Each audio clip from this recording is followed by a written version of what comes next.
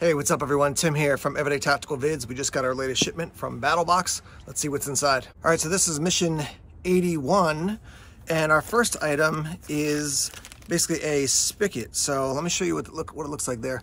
This is probably the most important picture. If you ever store water, you have those big, I think they're 6-gallon containers, and yet if you don't have a spigot, you're trying to like pour it out slowly. So this is basically just a simple way to attach it, and now you have a spigot. So self-closing tap, fits most water containers, tough durable construction, installs in a few minutes. And I'll show you the picture on the back here. So you can basically set that up for a variety of different water containment systems, and now you can basically get it out easy, get the water out easier. So in the info here, it says having plenty of water on hand is paramount. Oftentimes you use those blue 6-gallon containers. The question though is, how much of this resource do we waste? Like how much does it pour out? And so a simple spigot can help with that. Value for this item is coming in at 15 bucks. So that's our first item in this month's battle box. Our next item coming in at 12 bucks is this. This is the First Line Synthetic CLP Gun Oil, and it's a pen. So basically you take this top off, and you can see that. Now you twist this bottom section, and that's gonna basically start moving your oil up, and then you press it against your firearm where we're gonna be putting the oil, and boom, there you go. The thing I love about this is it's this compact. I like the fact that it's like in a pen size. You can easily slip that into, you know, like a little EDC pouch or something like that. I use lots of little organization pouches from like VanQuest, Maxpedition, even Roaring Fire. I've used some of theirs. So this allows you to carry that, and not a high cost item, but just great to have that like in your range bag, something like that. 12 bucks for the First Line Synthetic CLP Gun Oil Pen. Cool little item. All right, next item coming in at 12 bucks is this right here. So it's Duraderm Sport, and this is gonna prevent infection and promote healing. And so I'll just show you on the back here. It's these little sticks. I've never used these before, but ironically, right now, my mom is in the hospital getting over an infection that very likely got into her bloodstream via some cuts on her hands. So she's older, and so her skin is thin, and so if she gets a cut, you can easily get an infection there. And basically what it does is you're gonna take these little sticks. I'll take one out here to show it to you. But you're gonna take these little sticks and rub them on the wound. And so it kills viruses, fungi, and bacteria on contact, including MRSA and staph. It seals the wound, it protects it, and then it starts to lower the pH, so it's gonna create an optimal healing environment. So FDA cleared from hospitals to the outdoors, duradermsport.com. That is a cool item. This is not like oh no, I got a cut, immediately I have to treat it, you know, because I'm gonna bleed out. It's not a tourniquet, obviously, but it's a type of item, if you keep it in a med kit, especially if you're out in the woods, you get a cut, use one of these, cover it, you know, clean it off with some water, and then use this to basically apply it to the cut. And that's gonna do a good job preventing infection and also helping it heal long term. So the value for this is only 12 bucks, so it's not super expensive, but a great little item. Now I will say right off the bat here, for some people, this is your basic box. We're gonna move on to the advanced box.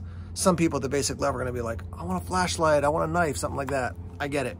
One thing I like about Battlbox is they're willing to kind of step out sometimes and be like, okay, we're not gonna give you just the tactical items, we're gonna give you items that might really help. And so I think this is a cool item. Low cost, but a high value item. All right, next up coming in at 30 bucks is this. This is the Rapid Pure Water Purification. I think in the little description, they're calling it a Pioneer straw, but I'll just show you real quick. So there's basically your filtration system. There's your tube. And then here is your instructions. It says instructions for use, Intrepid water bottle and a purifier. So that's that. So here in the instructions, you can see there's a lot of different ways you can set this guy up. So you're basically gonna put the tubing onto here, and then this goes down. Once you gotta undo the plastic and all that, get it set up. But once this goes into the water, that's gonna filter as you're sucking the water up through the straw, like this. You can also set it up so you put it in a water bottle, put the unfiltered water in the bottle, and then as you're sucking it up, you're basically attaching this to like a little spout on a water bottle, and then that'll also filter out all the nasty. So that's cool. Tiny little item, you know, not a huge thing, but easy to set up and easy to use. I have not, you know, full confession, I've used Sawyer's, I've used Life Straws. I haven't used one of these guys. It is from Adventure Medical, you can see up there, and they make a wide variety of medical kits and things like that. So first item at the advanced level, and the value is $29.99. Next at the advanced level, coming in at a value of $5 or a cost of $5, is an SOL emergency blanket. These are great. This one is 56 by 84, it's 2.9 ounces, and it's got that bright orange there. I do think these are a little bit more durable than some of the cheaper ones out there. So you can use it for first aid, you can use it for shelter, you can use it as a ground tarp. Yeah, this is a solid product. Keeping one of these in your car, in a kit, in your back pocket if you're out hiking, in a first aid kit to wrap around people to keep them warm. Just a simple thing, but a great product, $5. Definitely recommend. The SOL brand, yeah, but just in general, having emergency blankets. These are not the same as having like a down sleeping bag, but definitely a helpful item in emergency situations. All right, next up we have another product from Lead Lenser, and I say another because in recent battle boxes we've been getting a bunch of these. So this is the ML6 lantern. You can see you got the power button there on the top. It does come with an 18650 battery included. There's a little note there, fully close the bottom before you rock and roll with it. Basically you got your power button there, so I'll hold this down and it should come on. So there's your red option, you got a flashing option,